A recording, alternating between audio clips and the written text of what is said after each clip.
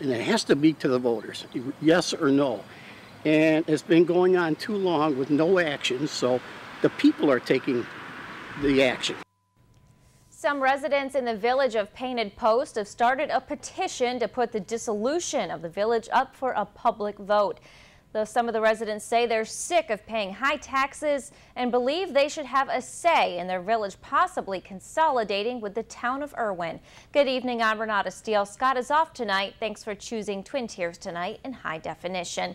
Well, it's been months since a Painted Post committee determined that after years of financial troubles, it was in the village's best interest to dissolve and consolidate with the town of Erwin. Though residents are tired of waiting around and starting to take action themselves with a petition for a right to vote on the issue.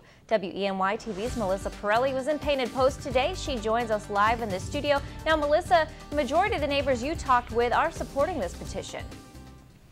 Renata, I spoke to dozens of village neighbors today, and you're right, they all felt the dissolution is needed, but they believe that they should absolutely have the right to vote on the issue.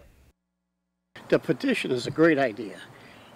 We were promised approximately 2 years ago that to consolidate with Erwin would come to the voters, and it has to be to the voters. Dick Myers is just one of many Painted Post residents glad to see action finally being taken on the village's dissolution issue.